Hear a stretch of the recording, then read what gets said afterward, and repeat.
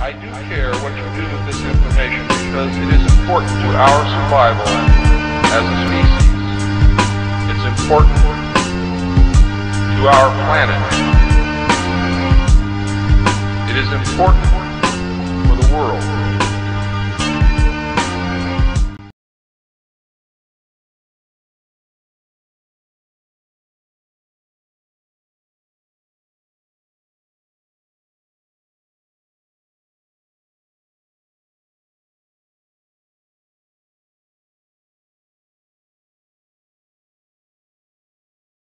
I wanted to carry out a mission. From age 14 to 19, I was involved in 2 different organizations. I won't name which ones. First was a suicide bomb mission at an Israeli checkpoint. I had everything ready, went there, and I could hear the adhan, the call to prayer. I told the commander I want to pray. He said, "Forget about that, idiot. Go ahead." I went closer, but the prayer continued, and I was thinking, how soon I won't hear it. And I started thinking about dad and mom and my siblings. The commander told me to fucking stop thinking. And I walked close, and the soldiers reacted fast. They shouted something in Hebrew, then Arabic to stop. I continued, and they started shooting. And I ran. After some time, I took off belt and all that, and ran until I couldn't run anymore. I got to some abandoned houses, went in, and admit I started to cry. The commander's people found me somehow. They were angry. They called me a huge failure and shame, and I apologized. They told me stop thinking. The second one, I won't give too much details, but because I failed to launch the rocket far enough, I was put in jail in Gaza. After that, I did another job, because they said I wasn't dependable. I was seeking for a reason to live, a goal for life. You know, a purpose might be a good word. What I felt missing was the connection to religion.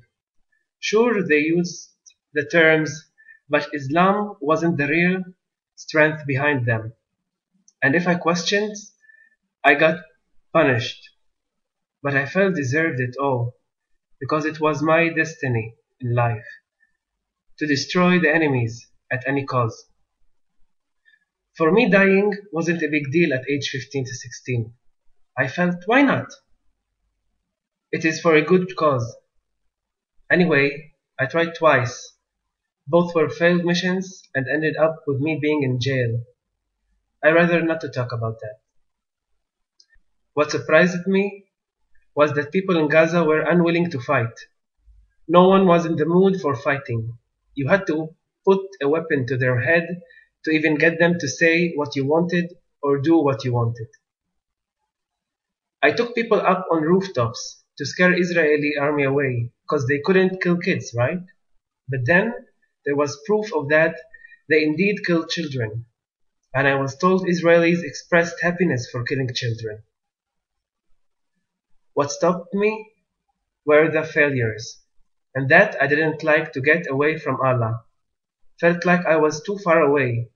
I wanted to get back, so I dropped out and moved away. What got me thinking was the times I went to borders, and the soldiers lifted their weapons, but before they did that, they were just like regular people, sitting around talking. Then, as I got closer, they stood up and got weapons ready.